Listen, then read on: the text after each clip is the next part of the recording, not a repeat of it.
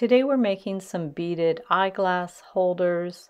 What you're going to need for this project are your tools, some beads, some 20 gauge wire, some black cord, some findings for the eyeglasses, and some springs. So what we're going to do to start are to make the treble clef charms. I have lots of tutorials on my channel for other types of charms you can do. I'll link them up below.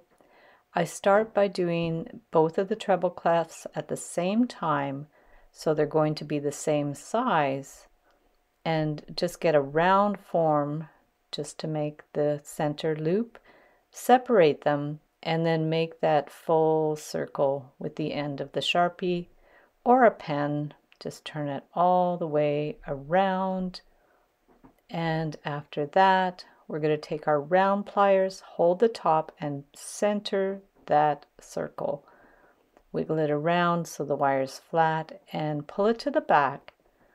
And after that, you're going to clip the end flush. From there, we'll get our flat pliers to pinch it in place. Just give it a little pinch, and then we're going to add a bead. So we'll take a 6mm miracle bead, hold it in place, and then we're going to wind the wire around the bead to the front and then to the back. After that, we're going to make sure it's in place and clip it flush. Use the flat pliers to pinch in the sharp end. So we'll make 2 of those.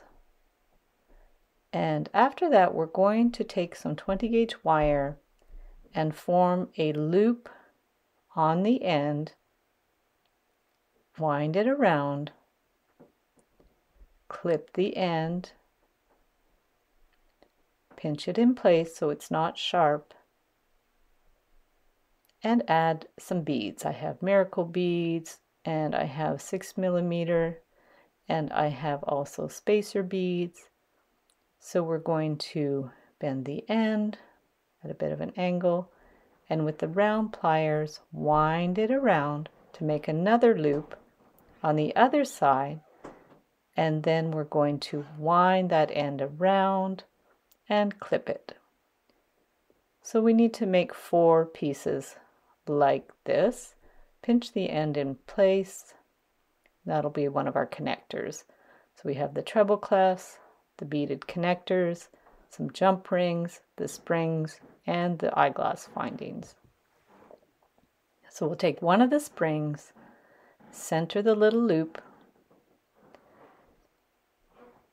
and then we'll open the loop, and we're going to put the spring end on the cord. I would add some crazy glue to make sure it stays in place and pinch the end. And then we'll do the same on the other end.